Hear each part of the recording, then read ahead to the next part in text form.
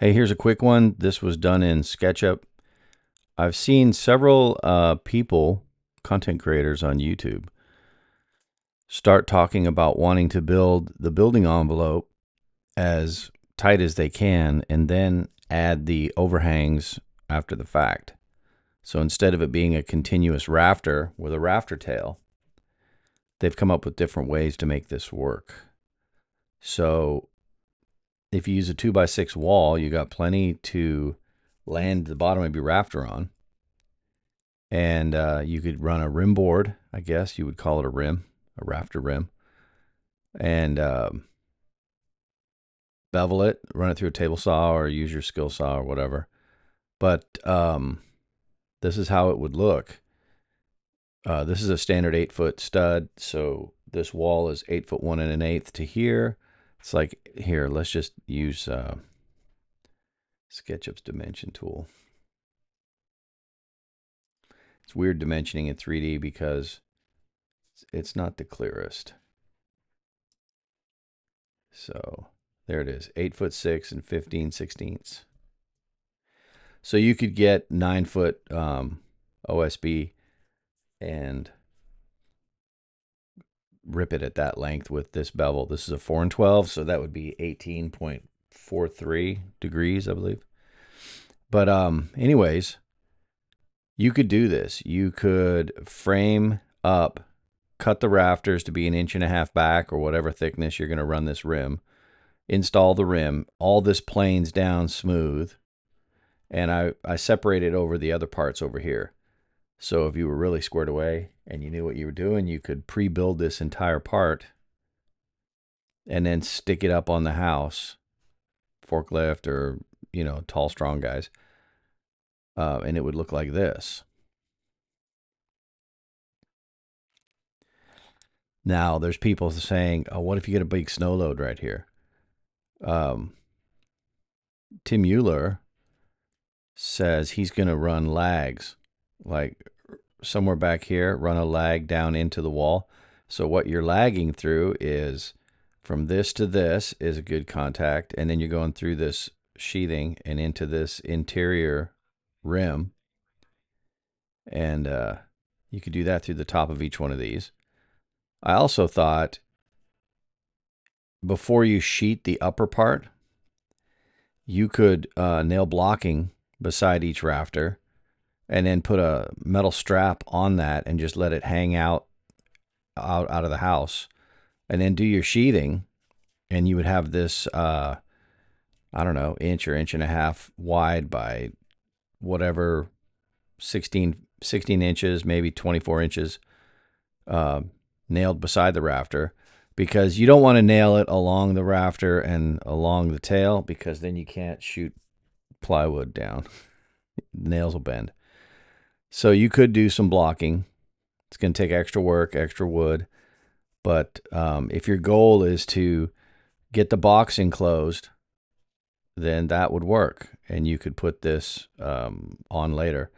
And like one guy just said, he wanted to line up his rafters, which really makes it nice for this soffit subfascia. Well, it's not subfascia, subframing. Because you can just 1-2 nails, 1-2 nails, and they're going straight through into the stud behind the sheathing. And then the rafter tails line up with the other rafters. So if you had this sheeted, you could come down, sheet over this plywood all the way along. So you would want blocking like this so that all these edges are supported. And then here it would look like this. You wouldn't even have these outriggers on at this time. So let's just move these. And let me tell you, go ahead and start playing with SketchUp, because for this kind of modeling, it's awesome. Move. Let's go 60 inches. So there you go. You would build this structure, whatever it is you're building. You would do your gable end. Yeah, I know this is all overkill, but my idea of building green is to build it once and then it lasts 100 years. These people that want to build green using the absolute minimum cardboard box kind of construction, it's going to look old and dated in 10 years. People will be doing remodels on it. So use what materials are needed, make it last. And that's way more green.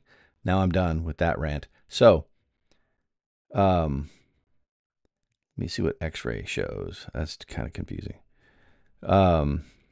You notch your ridge. Here's the ridge. You're going to notch it. That's a 2x4 depth. Whatever this length is what you're going to make it down here. Plus, this will be your overhang. I think I made this overhang 16 inches on the gable ends and just about 24 inches over here. I can't remember exactly. I think it is 24. But anyways, this is not a bad idea. I don't think you're going to get a ton of snow on this overhang. You're going to have this nailed to this. This is going to be nailed through the sheathing. So that's going to get nailed into anywhere in here you can nail because you're going into this rim. So I would tend to suggest people nail right beside the rafter just in case somebody needs to core a hole through here and they don't want to hit nails. It's just a good habit.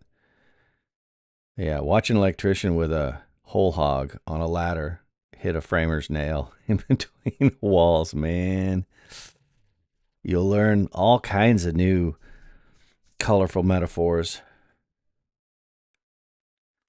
Anyways, yeah, this is a pretty cool idea. I'm going to make this a detail. I don't know if I'll ever use it, but I'll have it. And it's just something to talk to people about. So I just noticed this was a box, and then this was the studding underneath the end rafters. But you could have balloon framed this, made it a rake wall. That's another option.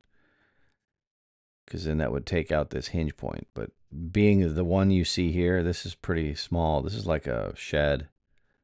I think this is 8 feet wide and 12 feet this way. So, but I didn't want to draw a whole house just to explain this. But there you go. This would be fun, actually. You could build all of this on the ground. If you drew it in a model and then you followed the model precisely for dimensions, then if you know all your dimensions are correct, then you force them to fit. And the only problem you're going to have is like if the board's twisted or crowned. Otherwise, every time you use a mathematical length that's been calculated, you're forcing that calculated perfection back into the project. So you build these, you build 4 of these. I think they're identical. Yeah, so you build 4 of these, you build 2 of these. You know that this 2x4 under here, or whatever you use, and say you wanted to use 2x6 blocks, whatever that would be, whatever this ledger is, it's going to stick past the overhang, just like the ridge sticks past the overhang minus this outside outrigger, so that they touch at the top, like over here. That's how that goes. And then you're going to put on your fascia, whatever that is, on a 2x4. You could go with 5/4 by 6 or a little lower. And let me tell you, don't forget, when you put this fascia on a gable, raise it the thickness of your plywood. Don't just put it on flush here. You raise it the thickness of your plywood so that your plywood end is covered by the fascia, and then when they do the drip edge, all that gets tied in nice. So how about you just remember to do that, because that's the right way.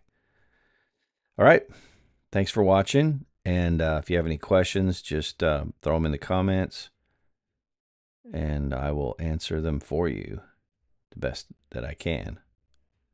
Or if you have a cooler way, a better way, or a different way, share that. Let's get some knowledge out there for everybody.